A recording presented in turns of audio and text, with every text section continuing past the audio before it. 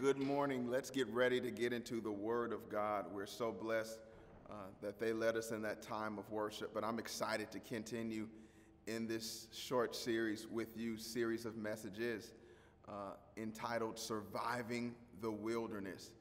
Whether you know it or not, we are all in the midst of a wilderness season right now, and they can be tough to navigate. And so we are dealing with how do you get through seasons of scarcity? How do you survive seasons of hardship when it seems like all is lost or all is against you, or seasons that are tough? And so we've been dealing with that. And we started last week looking at Moses and the children of Israel. We want to go throughout Scripture and lift up historical narratives that deal with individuals and nations who spent time or prolonged periods in the wilderness. And the wilderness does not necessarily always mean the desert when we see it in the Bible, but we are lifting up those who are in the midst of desert experiences in Scripture. And so last week we dealt with Moses and the children of Israel and how they went through the wilderness for 40 years and how a generation could not pass the test of the wilderness, that could not make it through this season or this period of hardship. They complained, they grumbled, they murmured, they talked against their leader. They didn't trust God and his provision, where God would have to prove himself over and over again. And so they died in the wilderness. According to 1 Corinthians chapter 10, the Apostle Paul, when speaking to the Corinthian church, says, let's use them as an example. And so he says the same way they did all of these things bad and all of these negative things, he says, I don't want you, church, to be like these people. Likewise, I'm speaking to you today, the body of Christ, in the 21st century. God's word is still relevant to say, as we traverse through this wilderness time period that our nation is in, that you are in, that the nations of the earth are in, we don't want to be like the children of Israel and fall in the wilderness. So last week, we looked at a passage of Scripture that dealt with the failures of a nation. And so this week, I want to look at the triumph of an individual, one who found victory in the wilderness. We can learn from people's failures, but this week, we want to learn from someone's success. And so last week, we dealt with Moses and the children of Israel. This week, I want to deal with Jesus. Yes, God incarnate, God himself, as he spent time in the wilderness. So let's go to Matthew chapter 4, starting at verse 1, and then we'll conclude our reading at verse number 11. As you're turning there, Jesus, I thank you that your word is life. It brings life, it gives life, it speaks life. And Father, you have come to speak to us that we might have life and have it more abundantly. So I thank you for spending these moments with us. Father, they hear my voice talking, but I pray today that they would ultimately hear and see you, and that this word would fall in good ground, in the good soil of their hearts, and produce fruit at the proper time. Hide this word in their heart now. Remove any distractions, anything that would try to steal their mind, steal their gaze. We've come to gaze upon you and your word. Speak to us, Lord, and we will never be the same. In Jesus' name, amen. Let's go to Matthew chapter 4, starting at verse number 1. And again, we'll conclude our reading at verse number 11. I'm reading from the New International Version of Scripture. It says, Then Jesus was led by the Spirit into the wilderness to be tempted by the devil. After fasting 40 days and 40 nights, he was hungry. The tempter came to him and said, If you are the Son of God, tell these stones to become bread. Jesus answered, It is written, man shall not live on bread alone, but on every word that comes from the mouth of God. Verse 5, Then the devil took him to the holy city and had him stand at the highest point of the temple. If you are the Son of God, he said, throw yourself down, for it is written, he will command his angels concerning you, and they will lift you up in their hands so that you will not strike your foot against a stone. Jesus answered him, it is also written, do not put the Lord your God to the test. Verse 8, again, the devil took him to a very high mountain and showed him all the kingdoms of the world and their splendor. All this I will give to you, he said, if you will bow down and worship me. Jesus said to him, away from me, Satan, for it is written, worship the Lord your God and serve him only. Then the devil left him, and angels came and attended him. I'm going to be discussing all 11 or 12 of these verses today. I'll hit at them. We read Matthew 4, verses 1 through 11, but this passage of Scripture is also recorded in Luke's Gospel, and Mark hits at this experience in about a verse or two in Mark chapter 1. And so I'm going to mention those, but we've read from Mark chapter 4, verses 1 through 11. And so I'll hit at Luke 4. I may mention Mark 1 and that one verse a time or two, but this will be our primary reading for today. So I want to focus our attention on all of these verses, but I want to key in the title of my message comes from verse number 1, because it can baffle you if you look at it. If you look at all of Scripture, it can kind of confuse you. It could lead to more questions. Then Jesus was led by the Spirit into the wilderness to be tempted by the devil.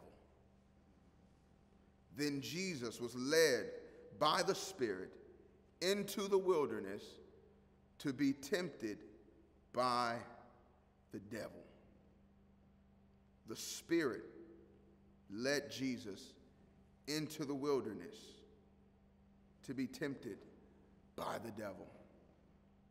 Last I heard, ministers or preachers told me God does not tempt us.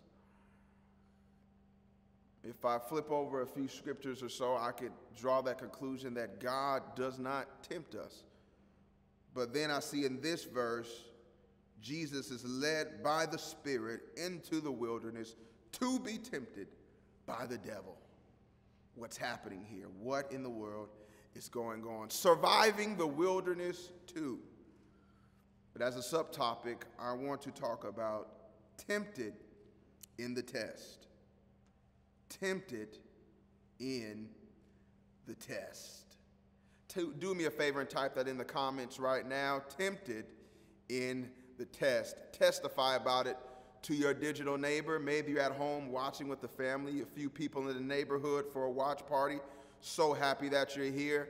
Lean over to them in the couch, the recliner, the love seat, and tell them tempted in the test.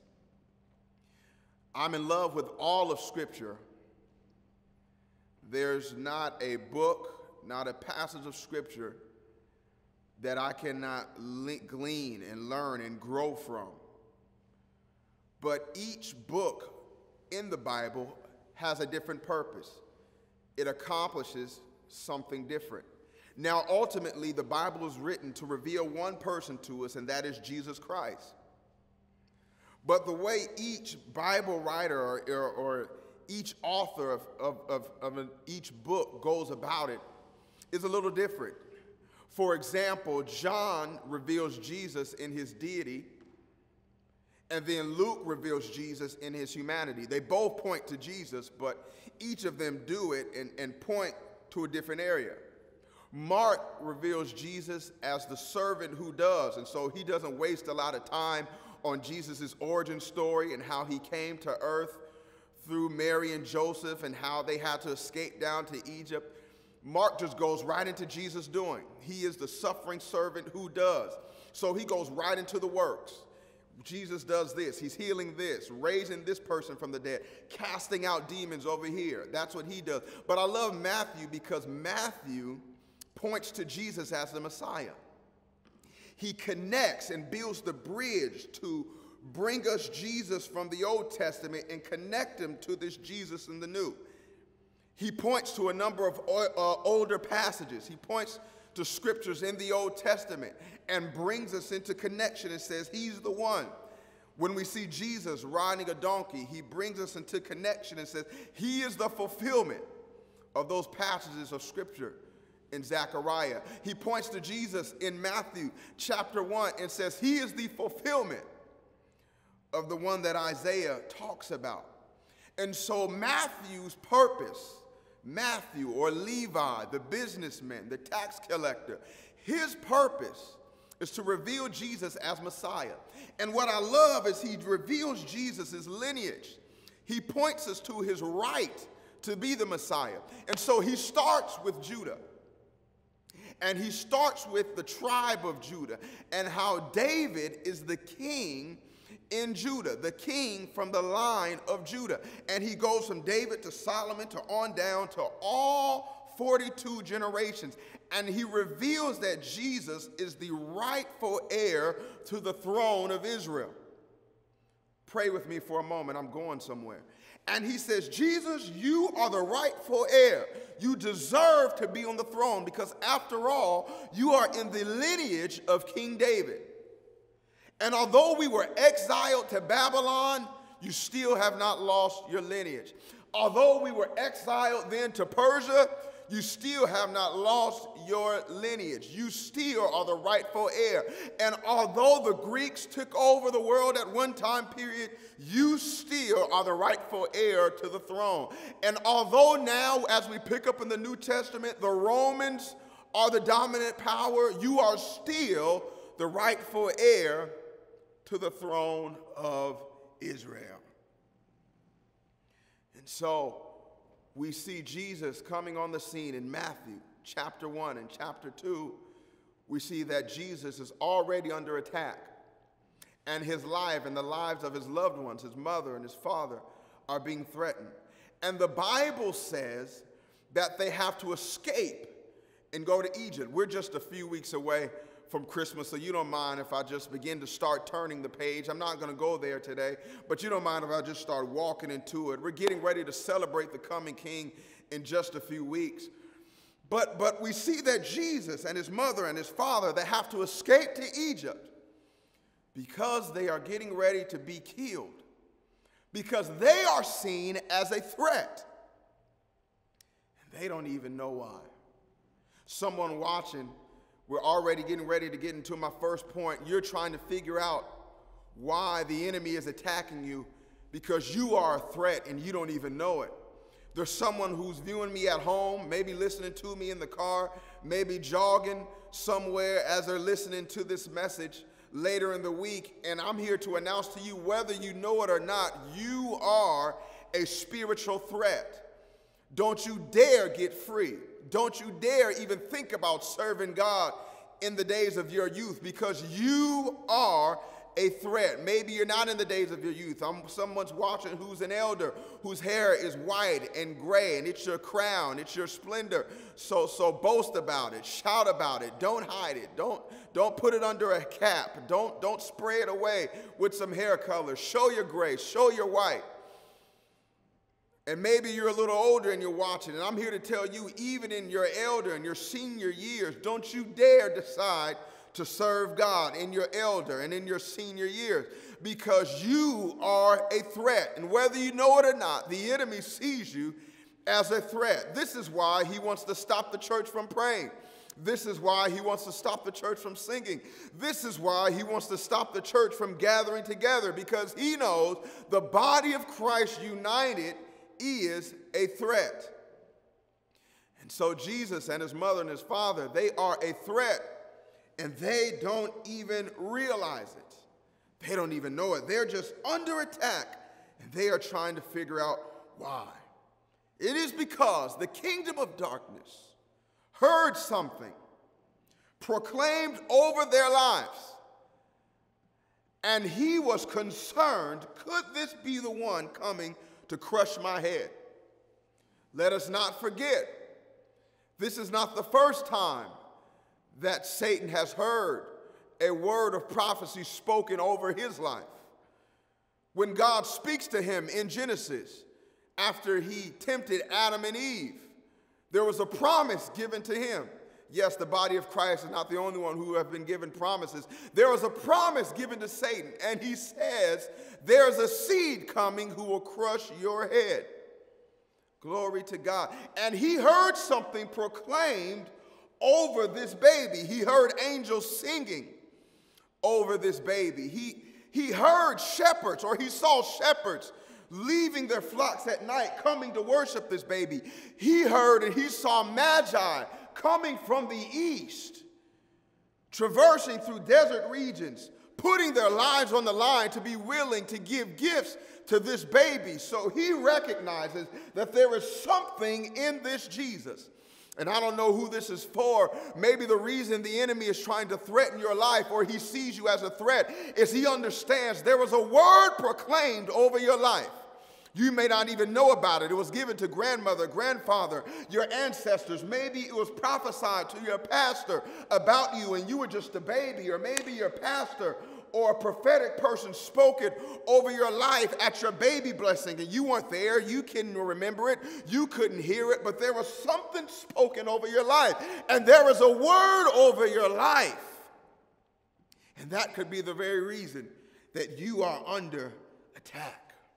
So Jesus, chased by kings, worshiped by shepherds and wise men, the triune nature of God is revealed when Jesus steps on the scene. We're in chapter 4 of our reading today, but you don't mind if I just walk you to it. We talked about chapter 1, chapter 2. Now let's get to chapter 3. Chapter 3, Jesus steps on the scene, and he sees his cousin, John the Baptist. John the Baptist baptizes Jesus, and the Bible says in chapter 3, at that moment, the triune nature of God is revealed. We see God the Son, Jesus Christ, standing there in the water. The Bible says, and the Holy Spirit descends on Jesus like a dove. And we hear a voice from heaven saying, this is my beloved Son, in whom I am well pleased. So God the Son standing in the water, God Holy Spirit coming down like a dove, and God the Father speaking from heaven. The triune nature of God is being revealed in chapter 3. So chapter 1 of Matthew, we have Jesus recognized as the Messianic King, the rightful heir to the throne of Israel. Chapter 2, we see Jesus on the run, being threatened by kings and being worshiped by shepherds and wise men. Chapter 3, the triune nature of God is being revealed. The reason I want to give all of that to you is because all of these great things happen in the life of Jesus. But none of these things, as great as they are, exempt him from the wilderness. Glory to God. I don't know who I'm talking to this morning, but this is a word for somebody. Don't you click away. Don't you allow your short attention span to rob you of this moment. There's a word for you if you sit here and receive it.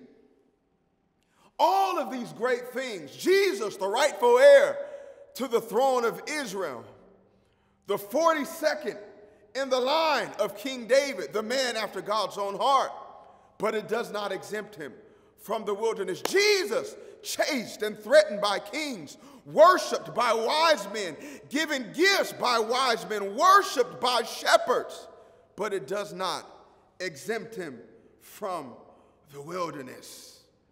The triune nature of God being revealed, God the Father speaking from the sky, God Holy Spirit coming down on him like a dove, but it does not exempt him from the wilderness. God the Father himself speaking that he is well pleased with Jesus, but it does not exempt him from the wilderness. This gives us a hint, a clue, that just because we are in the wilderness does not mean that God is angry with us. Our wilderness experiences does not mean that we have sinned. Our wilderness experiences does not mean because we have been disobedient to God. I don't get in the wilderness just because I didn't tithe. I don't get in the wilderness just because, glory to God, I missed church on Sunday. This wilderness does not mean that I have committed adultery. I'm speaking to somebody. This wilderness experience does not mean that I don't have a prayer life. This wilderness experience does not mean that I have not given God what is due him and kept him first in my life. This is for those outside critics who like to look at your life and my life, and they like to judge the trouble we are going through. And they like to say, because we are experiencing that trouble, it means we didn't worship and serve God. Just because we are in the wilderness does not mean we don't serve God. The voice of God the Father himself spoke, "This is my Son, in whom I am well pleased." And in the next chapter, just a few verses later, in Matthew chapter 4, verse number 1, it says, "Then Jesus was led by the Spirit into the wilderness to be tempted by the devil." Thank you, Jesus. The same Spirit that descended on him like a dove and anointed him. That same Spirit that filled him up. I told you we didn't read it, but I told you I was going to mention it. Look at Luke 4. In Luke's account, he says, "Then Jesus, full of the Spirit, enters into the wilderness." Then Jesus, full of the Spirit, is led into a Judean desert. I'm here to let you know that the same Spirit that fills us, the same Spirit that can occupy every area of our life, the same Spirit that can anoint us and come down on us in bodily form as a dove, can be the same Spirit that can lead us into the wilderness. And the Bible says that Jesus, full of the Spirit, was led into the wilderness. Glory to God. Full of the Spirit, but in the wilderness. Let's take it a little further. Speaking in tongues, but in the wilderness. Prophesying, but in the wilderness. Tithing, but in the wilderness. Seeking God in prayer 3 times a day like Daniel did, but in the wilderness. Giver, but in the wilderness. Faithful in your marriage, but it's in the wilderness. Faithful to your job, there on time every day, but furloughed and in the economic wilderness. Woke up every morning and went to the gym, but in a health wilderness. Woke up every day, did your sit-ups, ate right, had a plant-based diet, but received a terminal diagnosis, and now, health-wise, you are in the wilderness. This can perplex us. This can disturb us at first glance. Because last I heard when I read Scripture, God does not tempt us, but he leads Jesus, the Bible says, into the wilderness to be tempted by the devil. James 1, verse 13 says that God cannot tempt us. There's no evil in God. God cannot tempt us to do evil. So how can I reconcile James 1:13 and Matthew chapter 4, verse number 1? I wish I had all day, but I'll just try to give it to you in a few moments and get out of your way. But let me give it to you like this. I remember I was in school once, and I had to take a test, and it was a very important test. And if I passed this test, I had not done too well in the course. But if I passed the test, I would have passed the class. So everything hung on this test. If I failed the test, I would have failed the class.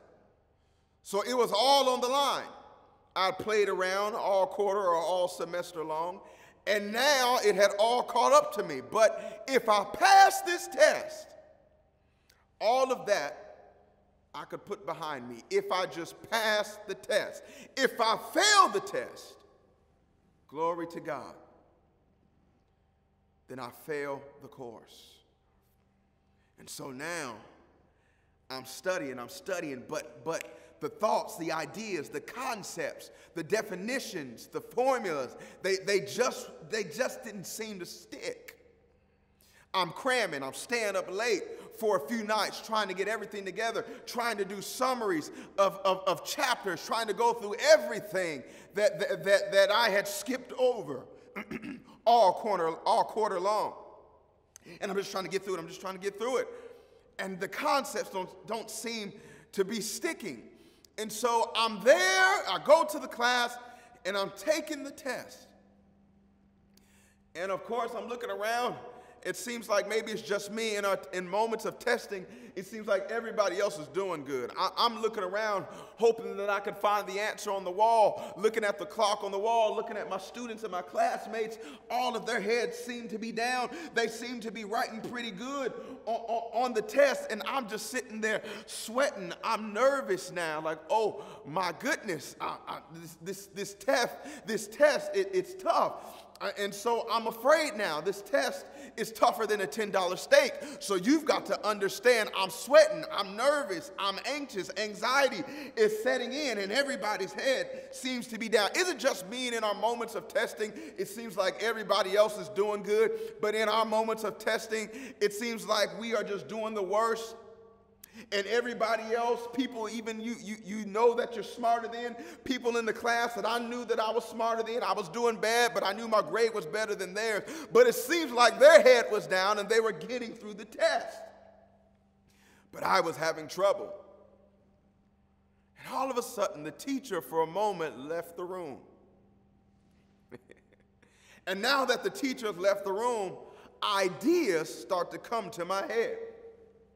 Should I reach in my book bag and see if I could grab a few notes? Should I talk to one of my classmates who I'm friends with and ask them what's the answer to question 12 or 13, question number 1, question number 6? All of a sudden, in the middle of the test, temptation appears. Glory to God. And in the middle of the test, there is a temptation.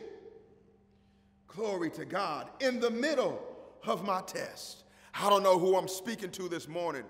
I don't know who I'm preaching to, but I believe I'm not here by coincidence. There's somebody who's watching right now, and you say, Pastor Gabriel, you are talking to me.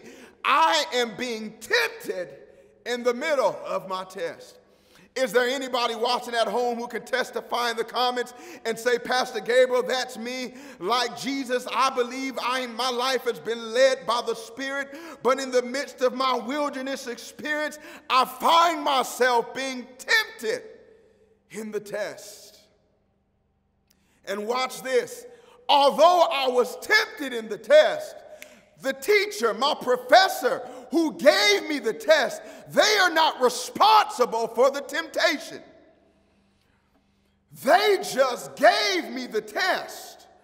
And although they gave me the test and led me to the test and led me through the test, they prepared me for the test, but they are not responsible for the temptation. As a matter of fact, James chapter 1, read that when you have time. Although it says God does not tempt us, it lets us know where temptation is conceived. It says temptation is conceived in my desires. And it finds its germination and it is birthed out of my desires. And once my desires have given birth, now it gives birth to temptation. My temptation came out of my desire to pass the test at all costs. I don't know who I'm talking to this morning. Normally by now I would have somebody testifying saying, Pastor Gabriel, I'm with you. They'd be shouting amen in the crowd. I'd be high-fiving somebody by now in our 11:30 worship, but I can't see you now. I'm in an empty room. So I just need you to testify digitally one more time. Show me some hand emojis, something. Let me know. Pastor Gabriel, I'm with you. You are talking to me. Whether you're watching by YouTube, whether you're watching by my Facebook page or our church's Facebook page, whether you're watching by our website where you testify and say you're talking to me. Is there anybody watching who can say, Pastor Gabriel, I'm being tempted in the test? You are being tempted to cheat your way through the wilderness. Oh, glory to God. I'm here to tell you something. Jesus came to this planet to do the works of the Father. Jesus came to this planet ultimately to die on the cross for our sins and rise from the dead to reconcile a broken relationship between God and mankind. But in the process of that, he heals the sick, raises the dead, shows that there's victory in the kingdom of God over the works of darkness. And so he casts out some demons in the process. He heals some people in the process to show that sickness has no victory over the kingdom of God. He raises the dead to show that death has no victory over the people of God.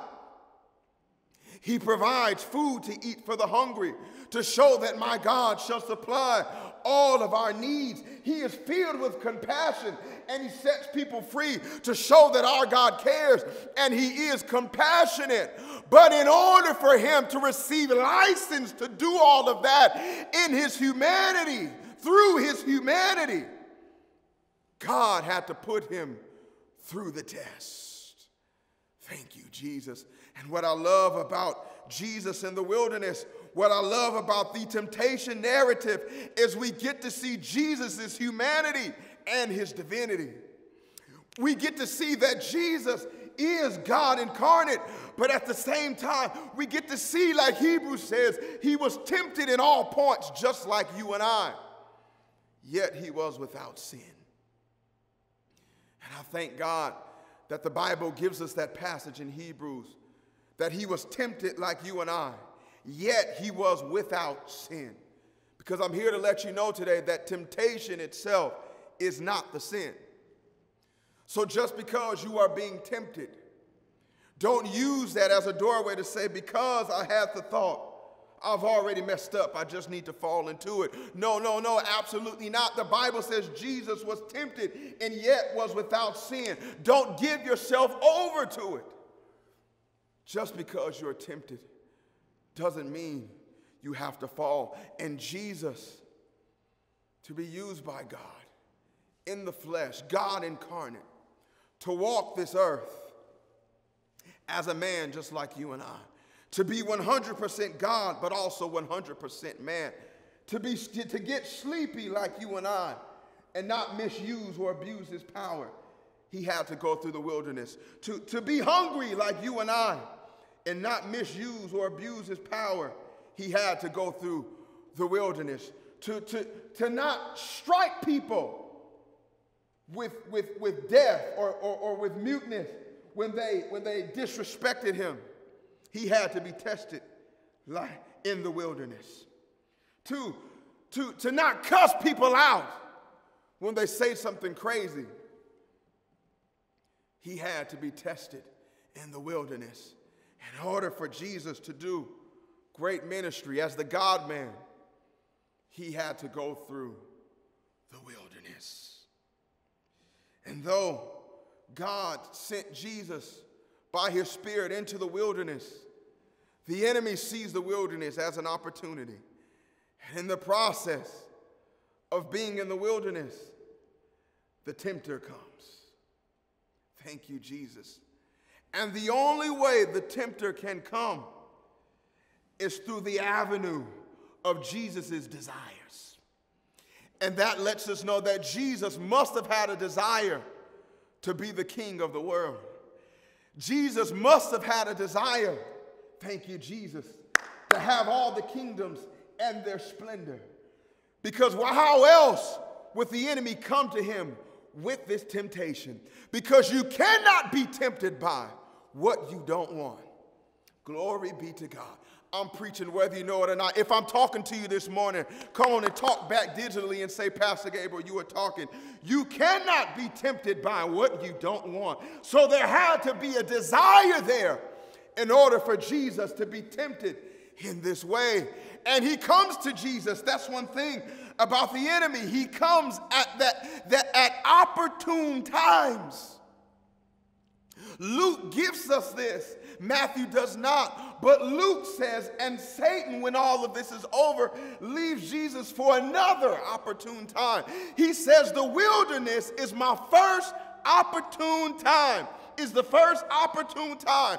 This is my first opportunity to attack 30-year-old Jesus at the beginning of his ministry. Because after all, I was there. I overheard in Matthew chapter 3 that this is my beloved Son, in whom I am well pleased. So is this the seed that has come to crush my head? And since I have heard that, I've got to come to Jesus at an opportune time. And the Bible says, let's go, Matthew chapter 4, verse number 2. After fasting 40 days, he was hungry. Verse number 3, then the tempter came to him. It's one thing about your enemy and mine. He sits and he watches for opportune times. And he sees the wilderness as an opportune time. This is what happened with Moses and the children of Israel. The wilderness is an opportune time for the enemy. This is why you have to be careful. This is why you can't move away. This is why, if anything, in your wilderness seasons, you have to draw closer to God, because the wilderness is an opportune time.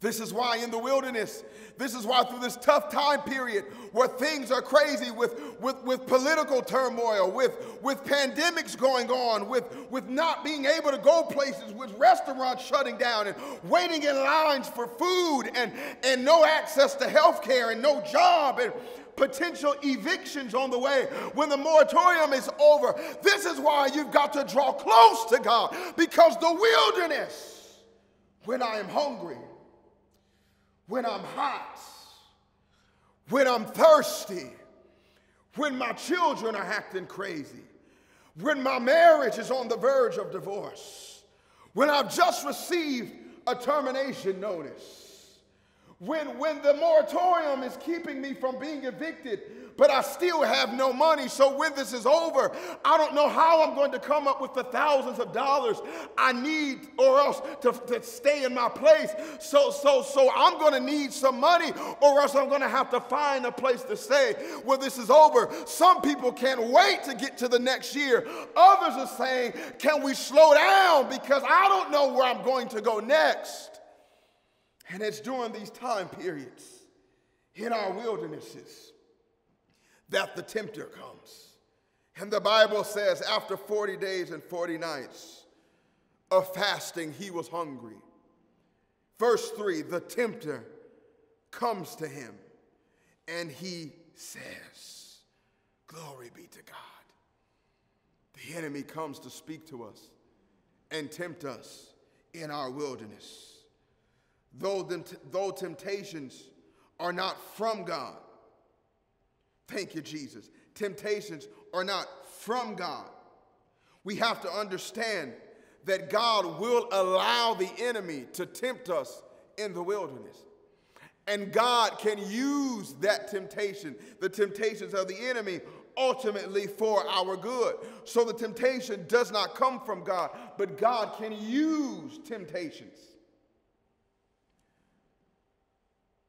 Not only is the enemy God's foe, but he's God's tool. And if you take time to really allow that revelation to get in your heart, it can save you.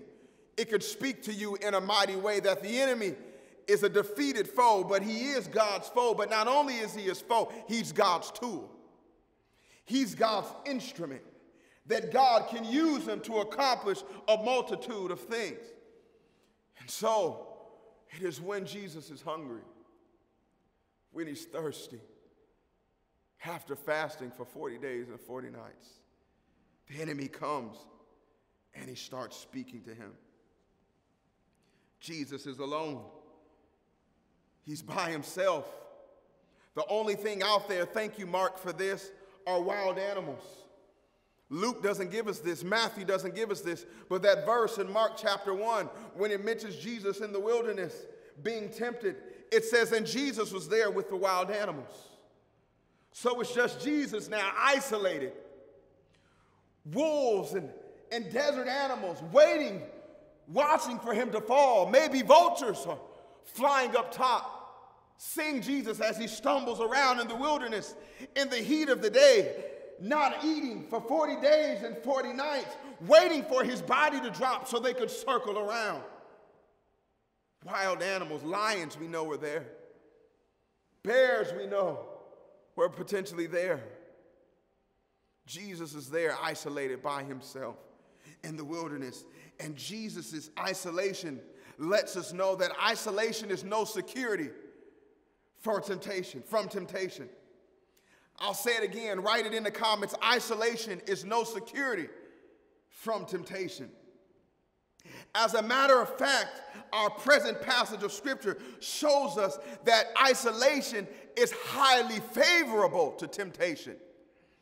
In other words, you think you being off by yourself, locking yourself in a room, chaining yourself down is going to keep you from sexual immorality. You think locking yourself in a room, chaining yourself down is going to keep you from drugs. You think staying off social media, off the phone, not talking to anyone is going to keep you from gossip and from slander. But it's actually the opposite. This gives the enemy a highly favorable situation to speak into your life.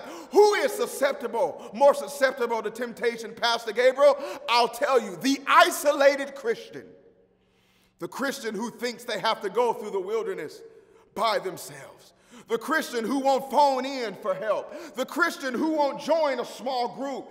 The Christian who says, yeah, they have some small groups over there at St. John, but it's not good enough. I'll go at it on my own. The Christian who says, yeah, that teacher, Pastor Gabriel, he's all right. Or that teacher of that small group, I know more than them. I don't need that. I don't care if you know some more than the teacher knows. Get in a group. Isolated Christians are more susceptible to temptation. While you're in the wilderness, you don't need to go through this by yourself. You may say, Pastor Gabriel, Jesus went through it by himself. Don't compare yourself to the God-man who was tempted but was without sin.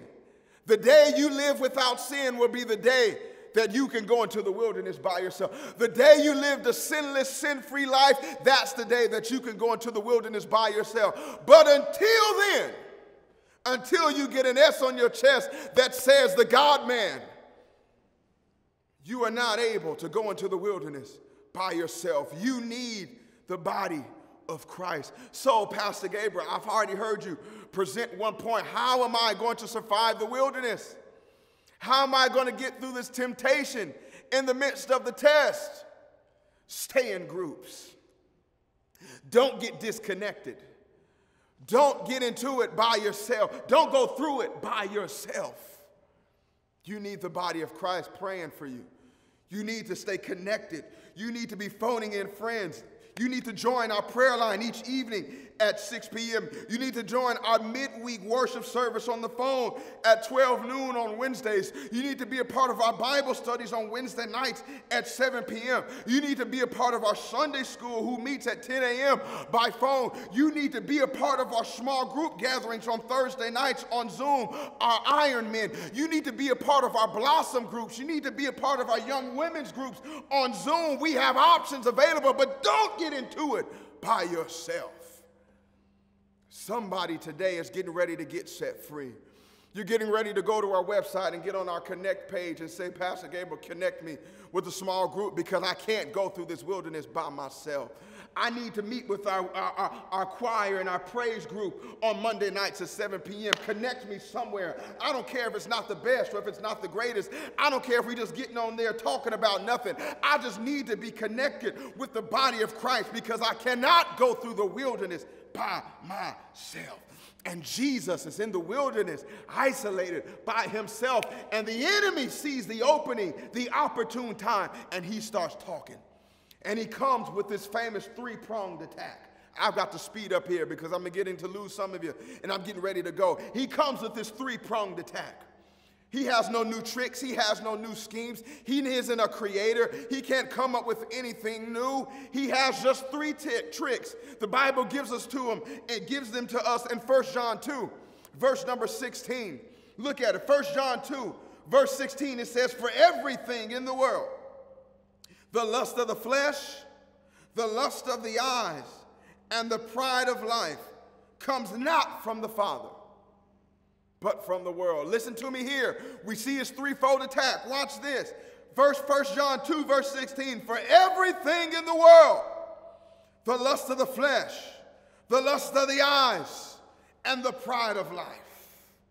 The lust of the flesh, Satan's temptations, the lust of the flesh, the lust of the eye, and the pride of life. He has a threefold attack, a three-pronged attack. People like to imagine the enemy with the three-pronged pitchfork. If you want to do it, let's do it. His three-pronged pitchfork. One is for the lust of the flesh, the lust of the eye, and the pride of life. Another way to put it is hedonism, materialism, and egoism. Somebody talk to me here this morning. So his temptations were hedonism, a lust for pleasure, egoism, being the man, pride of life, materialism, lust of the eye. And I'm here to tell you today, all of his attacks find themselves in this place. All of our temptations find themselves in one of these three areas: hedonism, egoism, and materialism. Lust of the flesh, hedonism. Lust of the eye, materialism. The pride of life, egoism. And this is not new. We've seen him use this trick before. He did it with Adam and Eve in the garden. And he comes to her, and he begins to speak to her the same way that he speaks to Jesus. There are 2 times, write this down, that the enemy will try to come and speak to us. Don't miss this. There are 2 times he will try to come and speak to us. There are 2 times that we are more susceptible to his temptation. When things are really good and when things are really bad. And what the enemy will do, watch this, when things are really good, he will get us caught up in egoism. He'll get us caught up in our pride. And when things are really bad, he'll get us caught up in hedonism. He'll get us caught up in materialism. He'll have us to lust for pleasure and the finer things of life. And he'll have us to have fall into the lust of the eye. We want the material things of life. When things are really good and when things are really bad. He comes to Adam and Eve when things are really good. It says, listen, in your moment of success, there's something that's missing. You can know it all. He appeals to that ego. You can know it all. And he comes to Jesus at the opposite end of the spectrum when it seems like he's down to his last. In the wilderness, all he needs is a bite to eat, just some water. Wild animals are surrounding him. When one was at the height and when one was at the depths. And he comes and he starts talking. And what he does is he speaks. And he speaks to Eve. And he wants to undermine, watch this, God's goodness. He wants to undermine Eve's trust in God's goodness. And he says to her, listen, God has been good. He's given you everything, but if you eat of that, don't you know you'll be like God? And he doesn't want you to know everything. And in the wilderness, we have to battle this. We have to battle this in the temptations of the enemy while in the wilderness. We have to fight against the thought or the idea that God is withholding something from us. That's a dangerous thought. We go through this. Adam and Eve go through this, through their temptation in the garden. And now Jesus goes through this in his temptation in the wilderness, where the thought or the idea, God is withholding something from me. Somebody is having this thought right now in the midst of your wilderness. And your temptations are housed in this thought that God is withholding something from me. You are tempted to go into ungodly relationships because God is withholding a husband or a wife from me. You are tempting to get ill-gotten gain because God is withholding finances and certain provisions from me. You are tempted to do all types of ungodly things to get the job because God is withholding the promotion from me. And you cannot fall victim to this thought, this idea, this sinful idea, this satanic idea that God is withholding something. I'm here to let you know that God is not withholding his goodness from us.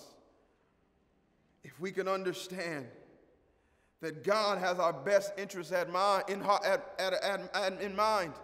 if we can better understand that God has our best interests at heart, if we could truly understand that God is for us and not against us.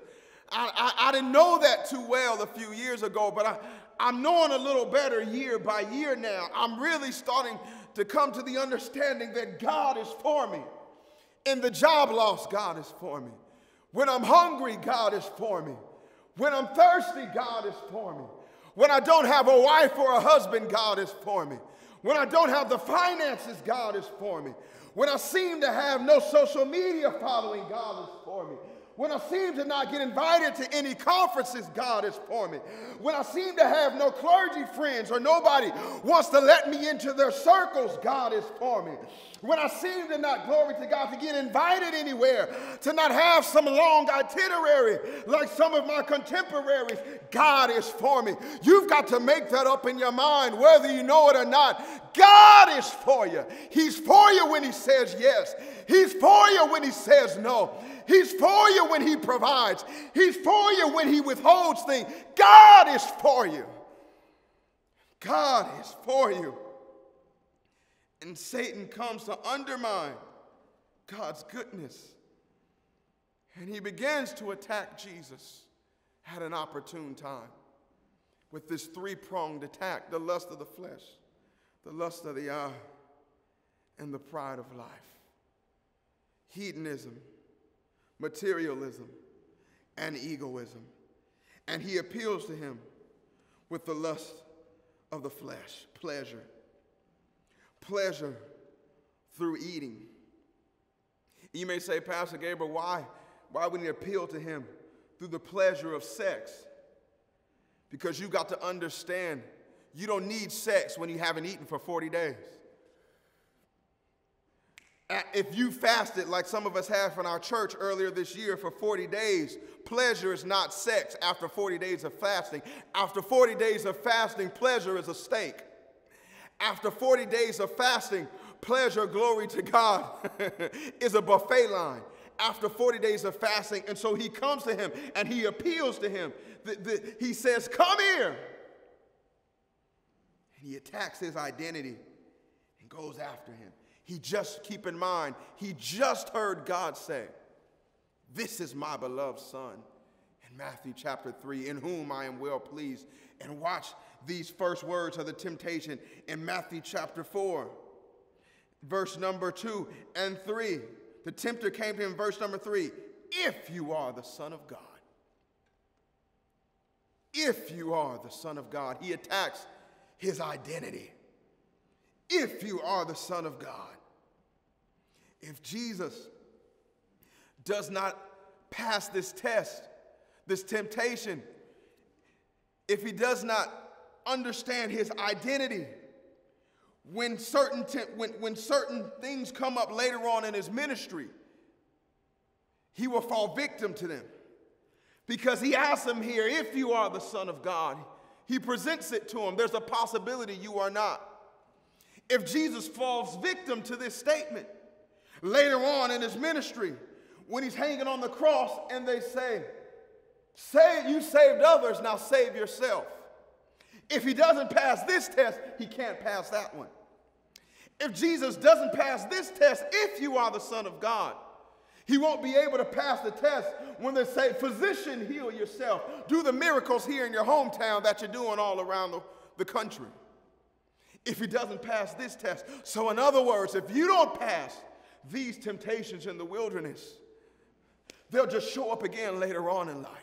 I'm here to tell you today, this is why your wilderness experience is so important, and there are temptations coming right now for you to do all types of things, to go after all types of ungodly things, but you have to make up in your mind, you will not fall victim to these temptations in the wilderness. So he comes to him, if you are the Son of God. I love Jesus' answer in verse number 4. It is written, man shall not live on bread alone, but on every word that comes from the mouth of God. Notice it didn't say that he didn't need food. Notice it shifts the priority. It didn't say man doesn't live on bread. It says man does not live on bread alone. But he does, however, live on every word. He does, however, live on every word that comes from God's mouth. So it gives us the priority. So in other words, I need God's word, then I need food. Thank you, Lord. Glory to God. I need God's word, then I need food. And we get these things backwards. I hope you didn't forget the messages that I gave you just earlier this year. Maybe you need to go back in the archives and look at them. Talked about the God of the belly. We dealt with fasting. We dealt with prayer at the start of this year. And I'm here to tell you, he gives us the priority in this passage. He says you need the word of God more than you need baby back ribs. You need the word of God more than you need a steak or a burger. You need the word of God more than you need anything else. He said, I don't live on bread alone, but I do live by every word that comes from the mouth of God. How often do we eat spiritually? You can only survive so long without a personal revelation from God. Some of you right now are dying in your wilderness because you have not had a spiritual word from God. You have not had a spiritual revelation. Watch this, not my revelation. I give you what God has given me, but you need a personal revelation to survive your wilderness. And if you have not had a personal revelation, a word that God has spoken to you during this time, you are struggling in the wilderness. You are spiritually, watch this, spiritually dying in the wilderness. Because you can't live by bread alone. You think you're in a wilderness because you lost a job. You think you're in a wilderness because you're having issues with your finances or certain relationship situations. Things are topsy-turvy, but I'm here to let you know right now you're having trouble in this wilderness because you are spiritually dehydrated. Could it be possible that you are spiritually dehydrated, that you are spiritually lacking the food necessary to survive this wilderness experience? If God gave you a job, if God fixed your marriage, if God fixed your situations, if God healed your body right now, you would think that would fix all of your problems. Could it be possible that you are struggling in this wilderness, not because God hasn't answered your prayers by fixing your situation, but because you have not spent time to get a word from God? So he says to him, turn these stones into bread. You have a legitimate need of hunger, but I want to see if you will satisfy this legitimate need in an illegitimate way. Turn these stones into bread. Then, number 2, throw yourself down. Turn these stones into bread. But then he says, okay, he passed that one. I don't live by bread alone, but on every word that comes to him, that comes from the mouth of God. Then verse number 5, then the devil took him. Watch this. So for whatever reason, like God did with Job, God gives Jesus in his humanity and his physical body over to Satan to allow him in bodily form to take his physical body to a location.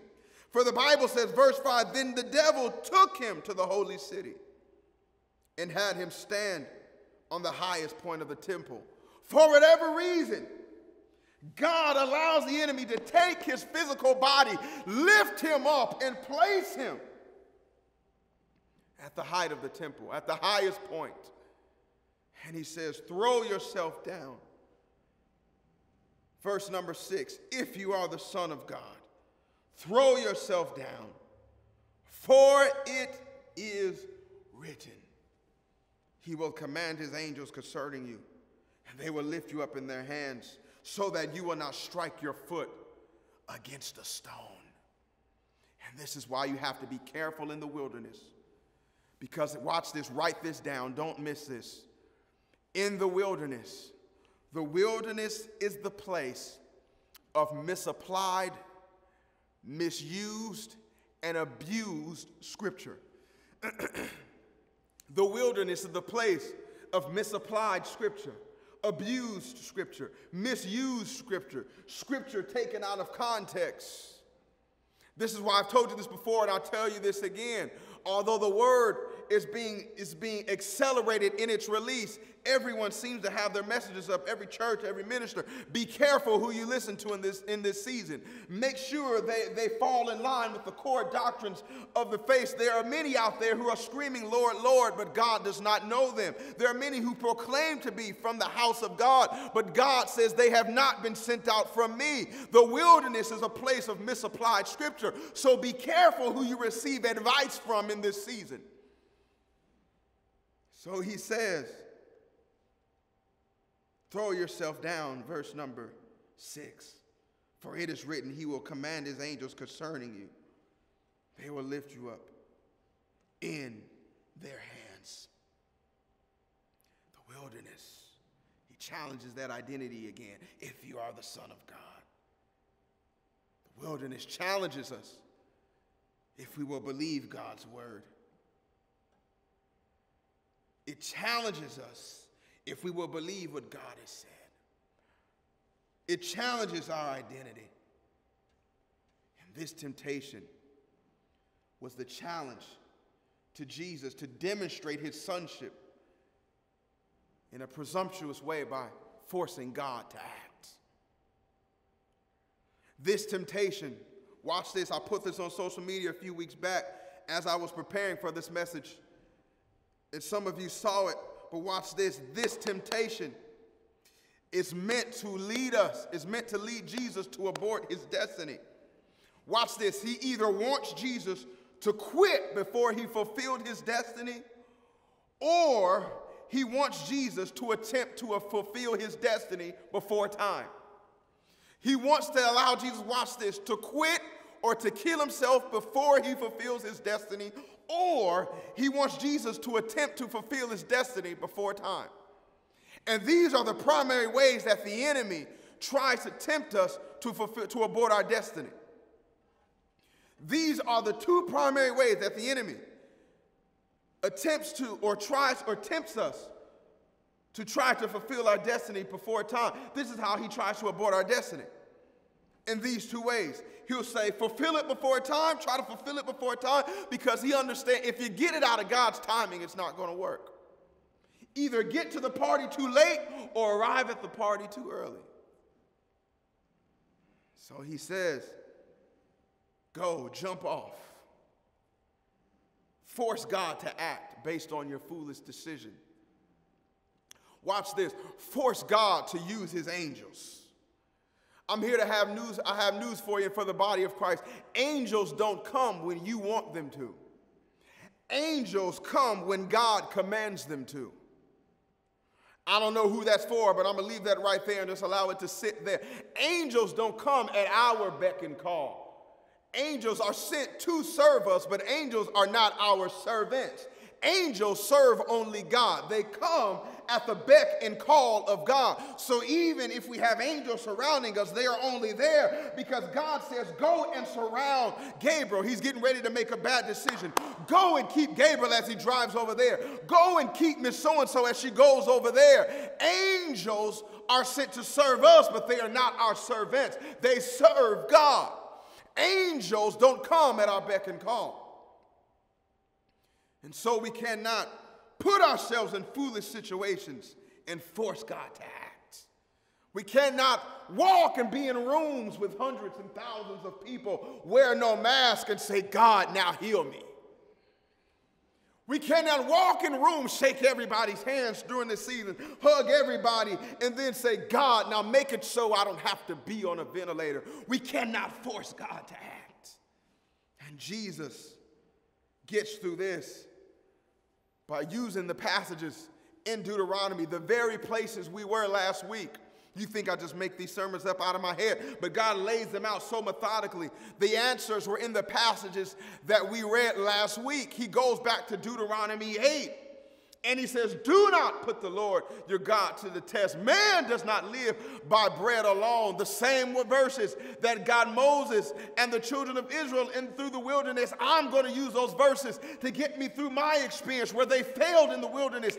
I'll use those verses that they didn't use, and I'll allow them to reap the benefits and lead to my success. And Jesus says, I don't put the Lord my God to the test. And finally, he goes after his egoism.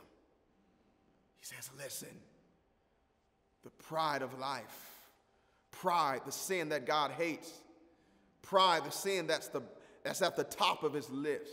He hates it so much. He said, I don't even hate that. I hate pride so much, you don't even have to be proud or be prideful. Just don't even look prideful. I hate it that much. A haughty eye, the Bible says God hates. He hates someone who even looks proud. He says, look like you're humble even if you're not. That's how much I can't stand pride. You have no reason to boast. You have no reason to brag. But he attempts to get at him through pride, through egoism. Listen, God has given me a portion of the kingdoms of this world. I am the God, little g, of this world. That's what your Bible says, right, Jesus? Yeah, I know it hasn't been written yet, but go with me, pray with me. I am the God of this world. I am the prince of the power of the air. That's what's going to be written about me later. He doesn't know the future, but again, go with me. He knows the scriptures, we can see. He misapplies them and tells half-truths, which are lies. So he's the father of lies, so we can't believe anything he says. But he knows enough to quote the scriptures. And so he says, Jesus, the kingdoms of this world have been given to me, and I can give them to whoever I want to. Verse number 8, and the devil took him to a very high mountain and showed him all the kingdoms of the world and their splendor. Verse 9, all this I will give you, he said, if you will bow down and worship me. If you will bow down and worship me. He's tempting him at the point of his ego. If Jesus doesn't take proper accounting of who he is, if he doesn't know his identity, he can fall victim to this temptation in the wilderness. And Jesus answers him with the word, it is also written, away from me, Satan. Verse number 10. For it is also written, it is written, worship the Lord your God and serve him only. So quickly, I gotta go. I'm way over time. How did Jesus survive the wilderness? Write these 3 points down. How did Jesus survive the wilderness? Number 1, by knowing God's word. When the enemy tried to misrepresent or misapply God's word, Jesus said, it is written. Be careful in the wilderness. I told you this before, because the wilderness is a place of misapplied scripture. Be careful what you hear in this season and who you're hearing it from. The people you need speaking into your life spiritually right now need to be tried and tested to be proven true. So he survived the wilderness by knowing God's word. The enemy will attempt to manipulate God's word. The manipulation of the word of God, the abuse of the word of God has been used throughout history. Slave masters have done it. Warmongers have done it. All types of people, chauvinistic males, chauvinism has taken place because people have abused and misused God's word. Slavery, a number of things have taken place because people have misused and abused God's word. You've got to know God's word for yourself. So how do I survive the wilderness? Number 1, by knowing God's word. Number 2, how do I survive the wilderness? Watch this, write this down, by living in the fullness of the Spirit. By living in the fullness of the Spirit. I told you this before. You don't see it in Matthew, but it's in Luke's account. The Bible says that Jesus, full of the Spirit, entered into the wilderness.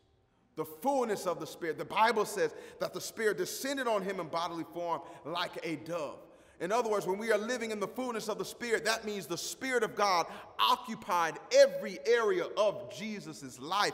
He gave no place to the devil. There was no opening. There was no doorway for him to get in. He lived in the fullness of the Spirit. And you have to allow the Spirit to take over every area of your life. If you do not, the one area that you are not allowing God in could be the very doorway that the enemy slips in.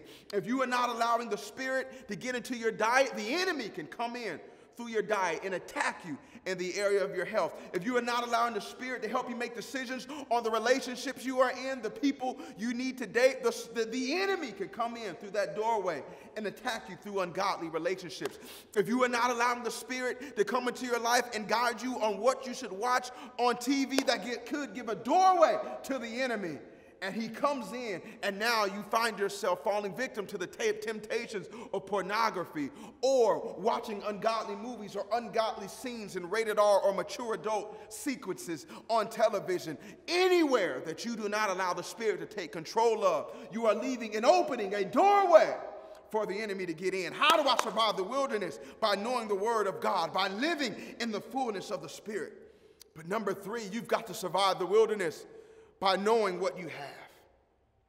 You survive the wilderness by knowing what you have. Proper accounting of our lives is needed in the wilderness. You can't look at what you don't have and begin to forget about God's blessings, because when you take accounting of your life in the wilderness, you can look around and you can all of a sudden begin to think that God hasn't given me much. But I'm here to tell you, if you look close enough, if you look a little bit deeper, you have been given everything that you need. Where are you getting this from? Whether you know it or not, the Bible says, Ephesians 1 verse 3, you have been blessed with every spiritual blessing in the heavenly realms. You haven't fallen short in any area.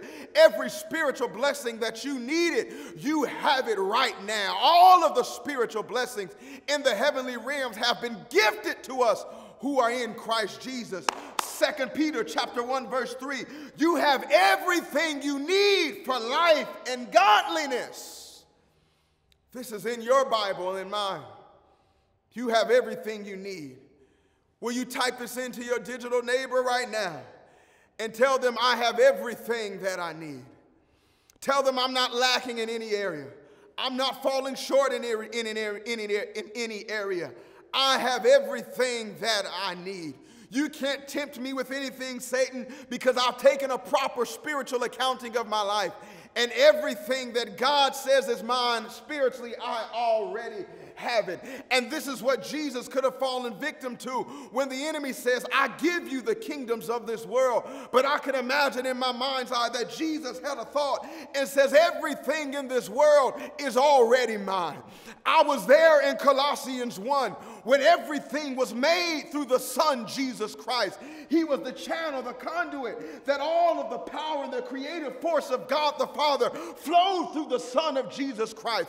He was there in the beginning, and the kingdoms of this world has become the kingdoms of my God and his Christ. Jesus already has the kingdoms of the world. But if he had not taken a proper accounting of his life, if he didn't recognize what he already had, he could have fallen victim to this temptation. Don't allow the enemy to tempt you with what you already have. I'm speaking to a husband. As your marriage is in a wilderness, you already have a beautiful wife who can satisfy you sexually. Don't allow the enemy to tempt you with an illicit relationship.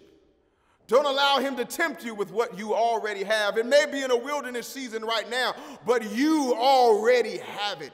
He's given you everything you need for pleasure. He's given you everything you need for companionship. He's given you everything you need for partnership. Don't fall in the wilderness. I close. How do I survive the wilderness? By knowing God's word. By living in the fullness of the Spirit, by knowing what I have. And the Bible says, at that moment, verse number 11 of Matthew 4, then the devil left him. Luke says for another opportune time, but we don't get that in Matthew's account. But Matthew just says, then the devil left him. Watch this. And the angels came and attended him. Then the devil left him, and the angels came and attended him. I don't know who this is for, but the angels are coming. Glory to God. Type that in the comments right now. The angels are coming. If you just stay right there, I know you're in the midst of a wilderness season, but I'll speak over your life right now that the angels are coming. Pastor Gabriel, what do you mean by that? You're speaking in spiritual metaphors and analogous terms. What do you mean by that? I'm here to tell you that the strength you need to survive the wilderness is on the way. God is sending the strength that you need to survive the wilderness. You will make it through this. You will make it through this wilderness. Somebody right now, lift your hands wherever you are as you watch this. I'm here to speak into your life that the angels are coming. Strength is coming to you right now to survive this wilderness experience. You're getting ready to know God's word like never before. You're getting ready to take a proper accounting of your life. You know what you have. The Spirit is reminding you of everything you have right now. You have grace. You have mercy. You have God's goodness chasing after you. You have election. You have God's sovereignty. You have every spiritual blessing in the heavenly realms. You have justification. You have everything you need for life and for godliness. You know God's word. You're getting ready to walk in the fullness of the Spirit so you won't give place to the enemy. In the name of Jesus. In the name of Jesus. Father, we thank you for your word. Hide it in our hearts. Bless these people who stayed here with me for this hour or so to hear your word. Thank you that you've given us what we need to survive the wilderness. You've given us your word. Thank you, Father, that your word is life and is bringing life and strength to your people right now. We thank you, Father, and we praise you in Jesus' name. Amen. As I close, Luke chapter 4